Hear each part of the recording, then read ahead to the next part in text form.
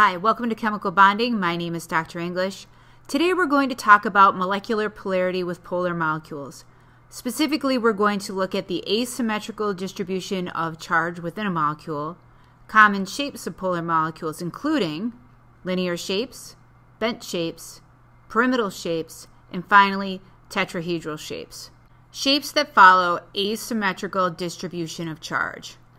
So we're going to look specifically at polar molecules with polar covalent bonds. Molecules containing polar covalent bonds with asymmetrical charge distributions is what we're looking for specifically. The shapes that are found in these types of molecules include linear, bent, pyramidal, and tetrahedron, or you might hear the term tetrahedral. The first one that we're going to look at is a linear example. So we're going to look at the molecule HF. So what I'm going to do here is I'm going to start with fluorine, and we know fluorine has 7 valence electrons. 1, 2, 3, 4, 5, 6, 7. And then we're going to put down our hydrogen, and we know that our hydrogen has 1 valence electron. And then we can see this shared pair of electrons right in here. So if we were to do a structural diagram of this, it would be H, a line to represent that shared pair, the fluorine, 3 pairs of non-bonding electrons. We know the hydrogen is 2.2 electronegativity, the fluorine is 4.0, so therefore the hydrogen is going to have a slightly positive charge and the fluorine is going to have a slightly negative charge. This means when we draw our polarity arrow, it's going to go from the hydrogen to the fluorine. Therefore, there is one arrow and one arrow only, which means it's definitely an asymmetrical distribution of charge. So you have a polar bond and a polar molecule. That's really what you're looking for. So you're going to recognize linear polar molecules because they're going to contain only one polarity arrow. One end of the bond is partially negative and one end is partially positive. The next example that we're going to look at is SH2. So we know sulfur has 6 valence electrons. So here's my sulfur, 1, 2, 3, 4, 5, 6.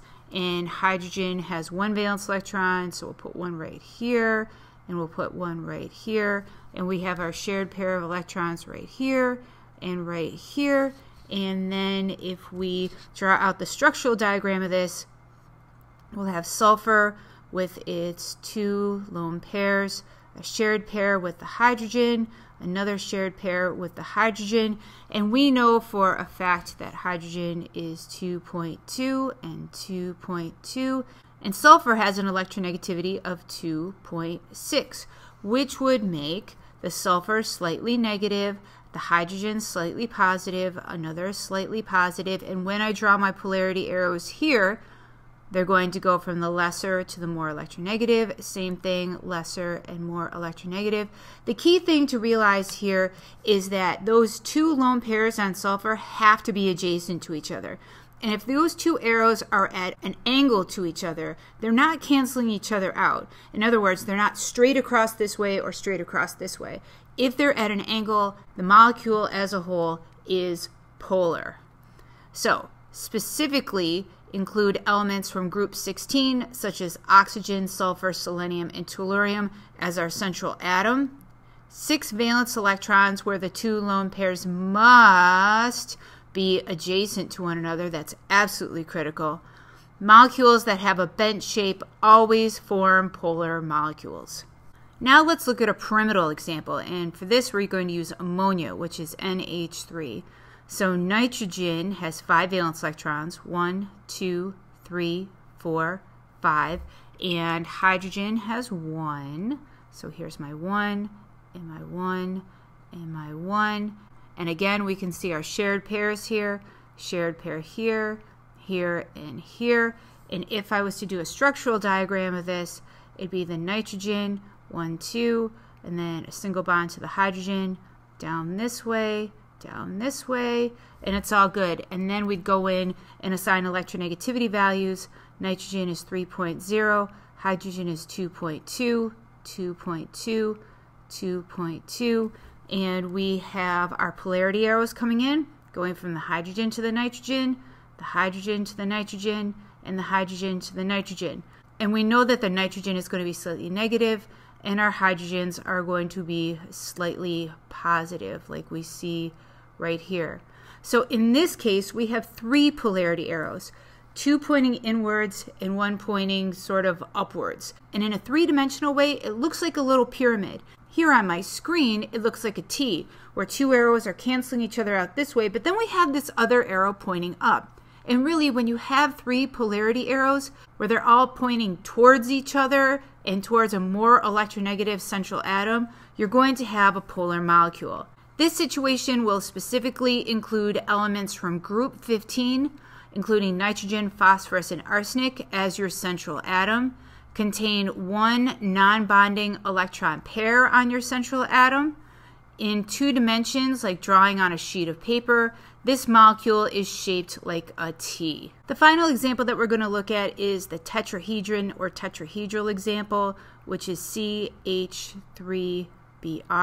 So we're going to start with a carbon in the center. So there's our carbon, 1, 2, 3, 4. We're going to bring in 3 hydrogens, 1, 2, 3 hydrogens. And then finally, to mix things up a little bit, we're going to bring in a bromine. So I'm going to put a bromine right here. And this looks definitely different from what we've seen before, where the bromine is our more electronegative element, and all of our electrons, when we draw out the structural diagram of this, are going to get pulled towards the bromine. So if we do the structural diagram of this, we're going to have a hydrogen, a carbon, a bromine, a hydrogen on top and beneath. Bromine will have its 3 lone pairs. The hydrogen will have an electronegativity of 2.2, 2.2, 2.2. The bromine has an electronegativity of 3.0. So if we were to put partial positive and partial negatives here, we know that the hydrogens would be slightly positive, slightly positive, slightly positive, and the bromine is going to be slightly negative. So when we do our polarity arrows here, it looks sort of interesting because all the electrons basically just get pulled towards the bromine, which means it most definitely has an asymmetrical distribution of charge. We're not seeing a mirror image here, and everything gets pulled to the more electronegative element. So this will specifically include elements from group 14, including carbon, silicon, germanium as our central atom. In 2 dimensions, like drawing on a sheet of paper, this molecule is shaped like a plus sign. This molecule is classified as polar, as bromine is the most electronegative element here. Therefore, the electrons are pulled closer to the bromine atom. So what did you learn? We talked about asymmetrical distribution of charge in a molecule, common shapes of polar molecules, including linear, bent, pyramidal, and tetrahedral examples. Need more help? Feel free to contact me. Have a great